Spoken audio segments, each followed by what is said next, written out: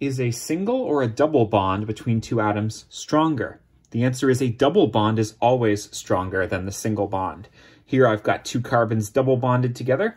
The bond energy, which I looked up from a table, is 602 kilojoules per mole. It requires this much energy in kilojoules to break apart 1 mole of those bonds.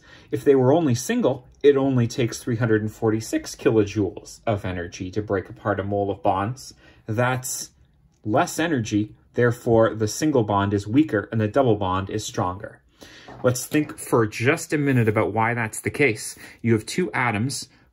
At the center of each is a nucleus. In the case of carbon, it's 6 protons, usually 6 neutrons. They're positive nuclei.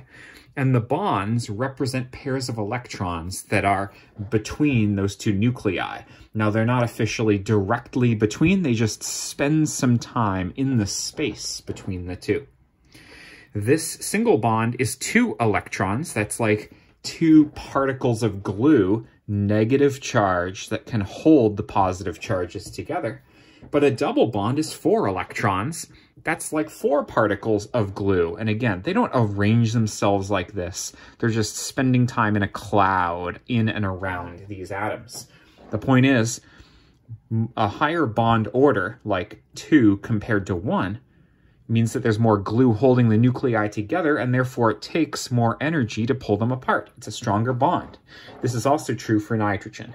And you can also probably guess that if it was a triple bond, it would require even more energy. A triple bond between two atoms is stronger than the double, which is stronger than the single. The data I have says that this one's like 839. Stronger than the double. If you're looking for 2 nitrogens that are triple bonded together, the data I'm looking at here says it's 941. That's even higher than the double. Anyways, point is, higher bond order, aka, or like the number of bonds between two atoms, as that goes up, the strength of the bond goes up. The end. Thanks for being with me, and best of luck.